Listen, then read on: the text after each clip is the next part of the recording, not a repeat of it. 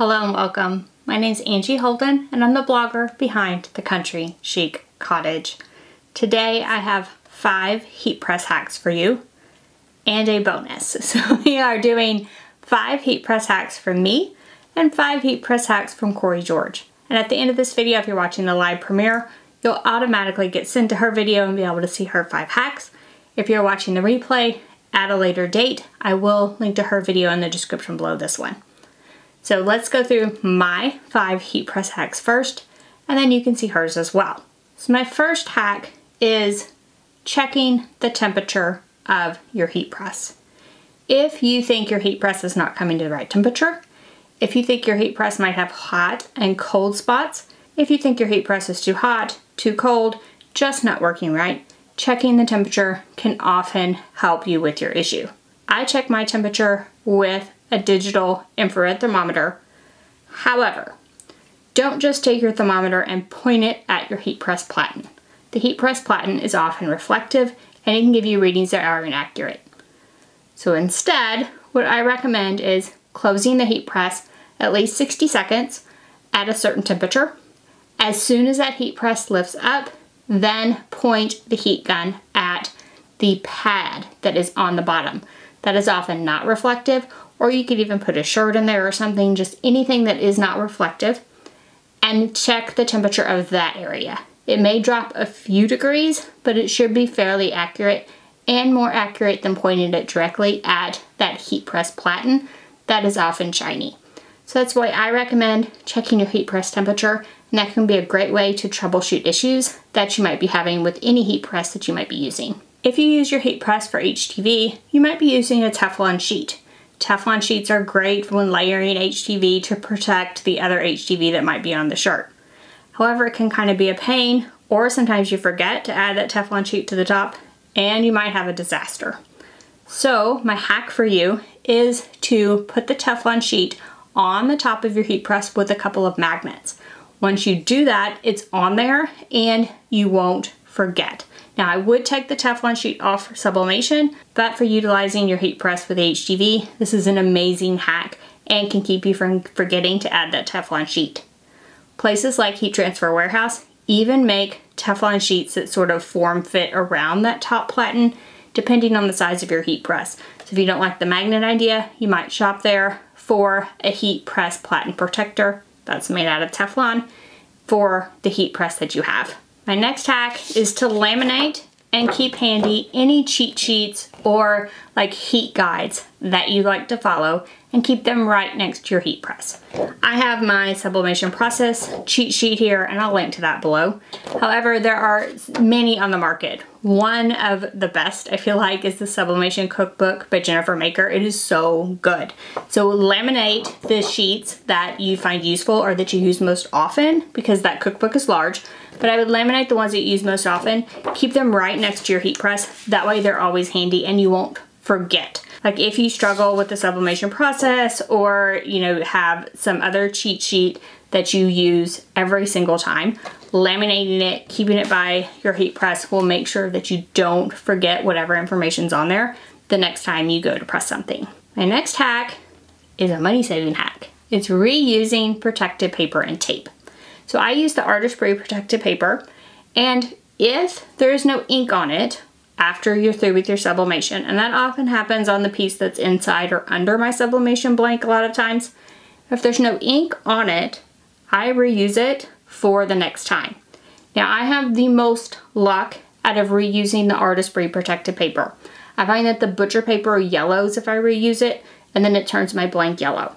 But the Artist Spray protective paper doesn't do that, so I feel like it's a money-saving thing for me. I can reuse it several times as long as there's no ink on it. And the same goes for heat-resistant tape, if you did not know that. So you can reuse heat-resistant tape. As long as it's still sticky, didn't get any ink on it during the sublimation process, you can reuse it for your next blank. What I tend to do if I'm making multiples is I remove the heat tape and I kind of stick it to the edge of my table. Then when I add the next sublimation print, I peel that off and stick it down. Just make sure there's no ink on it and that it's still sticky enough to hold down your sublimation print, and it will work perfectly even though maybe it's been used a few times. And my final heat press hack is something called threading. So you might take your shirt, put it on your heat press, and you want to preheat it, get all the wrinkles out, that type of thing. But with 2 layers of fabric, it can often be tough. That under layer of fabric might have a few wrinkles, it might mess up, then you have to preheat again, and you definitely don't want that to happen when you're pressing your sublimation print or your HTV to the top. Threading can fix that because then you only have 1 layer of material to worry about. So what you do is you separate the layers of the shirt and kind of put the shirt around the heat press. Now this works best if you put the shirt upside down on your heat press, so you definitely want to watch how you turn your sublimation print or your HTV when you put it in the press. However, this can really make your process faster. You don't have to worry about the double layers of the fabric. And we were talking about protected paper earlier. If you're doing sublimation, you put protected paper down on the heat press, thread each shirt over it and remove it, and that way you reuse that protected paper. It's on your heat press at all times. You don't have to put the protective paper inside of the shirt, so you just thread, that's what it's called, threading. You just thread the shirts onto the heat press one after another. Really speeds up the time, so you might give it a try the next time you have a bulk order of shirts or need to make several. I think you might like that hack. So that was my 5 heat press hacks, and we have 5 more from Cori, but before we get to that, Cori and I have also partnered up to help you purchase the heat press that's right for you. It is called Heat Press Roadmap. You can locate it at heatpressroadmap.com. I will put that URL right here and also in the description below this video. Heat Press Roadmap was designed to help you purchase the correct press or upgrade to the correct press. Cori and I often get questions about which heat press should I purchase? Is an easy press the right press for me? Do I need the Cricut hat press or do I need a larger hat press?